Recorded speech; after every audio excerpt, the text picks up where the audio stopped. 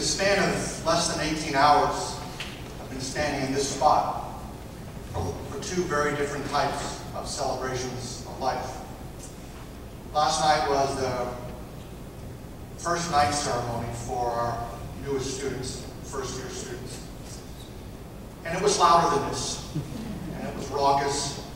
And the screen was there because they had a movie to show. And afterwards, they processed to my house and presented me with a book of memories. And just now, sitting there, I was thinking that Fran would love that. Because she was here for students, and she was here for their exuberance. And she was here to be with them, and to protect them, and guide them, and teach them, and mentor them. And so I thought, in just 18 hours, in the same place, two very different but linked celebrations of life. Therese, Aaron, Tanasia, Eric, to all of your family, and to all of your friends, on behalf of this great university, please accept my condolences for your great loss. I did not know Fran very well at all, having just arrived a few months ago. But as I said at a different time and place, it was quite clear to me that she was a force of nature. And she was that very rare thing. She was both, simultaneously, the unstoppable force and the immovable object.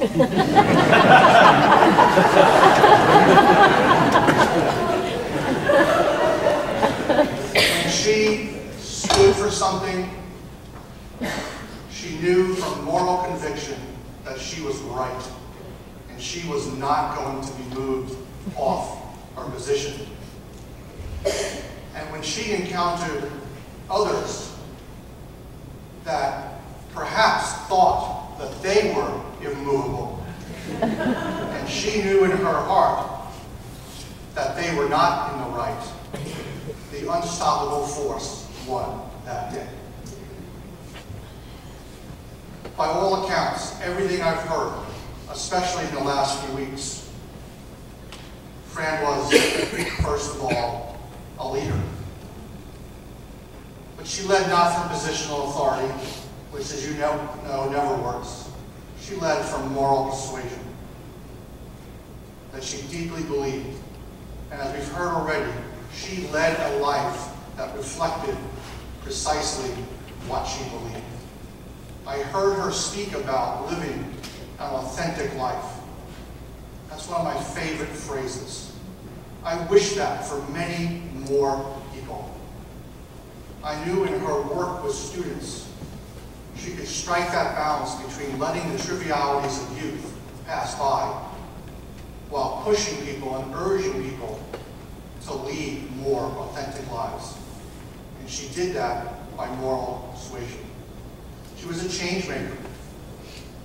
Again, not from positional authority, but from understanding and knowing and believing deep in her heart that change was needed, and change is needed. And she cared about things that are very difficult to change. She clearly was a mentor to so many. For 30 years, I've been telling people, you can assign a student an advisor, but you cannot assign a mentor. A mentoring relationship is something that develops over time. It's based on trust and understanding and insight and care and love. And it's very clear to me that Fran was, and as we just heard, will continue to be a mentor to so many. Some tomato. She was an advocate for those who needed advocacy.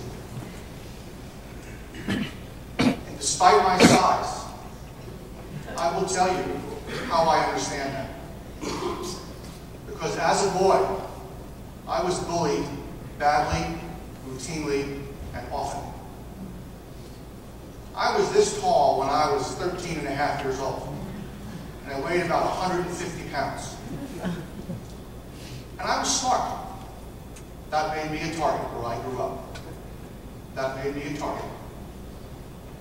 I was beat badly on many occasions. I understand weakness, and I hate when people take advantage of it. And I know Fran lived a life to fight against that in all of its guises. Having spent no more than 60 or 90 minutes with her, that commitment makes her immemorable in my life and precious.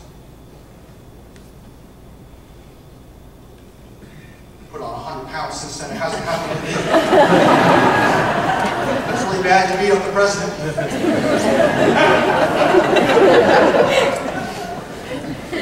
Those people just use words. Oh, tenacious. Fran was tenacious. That's that immovable object, an unstoppable force. And she was compassionate, deeply compassionate, in a world that desperately needs that. Now look at this list, I think these are attributes we would want in every one of our students, in everyone who calls himself a Bucknellian, in everyone who's part of this community. We can only hope that people will achieve, or seek to achieve, what Fran achieved and how she lived her life. In her work with so many, I think there were three things that she would want all of us to remember. Be open with each other. It's pretty clear Fran told you what was on her mind. Reject hatred and bias. And respect people for their authentic selves. And don't try and make them into something else that you might prefer. Bucknell needs those attitudes now. It always has, and it always will. Human institutions are works in progress. And we're lucky when someone is in our midst and presence to help show the way.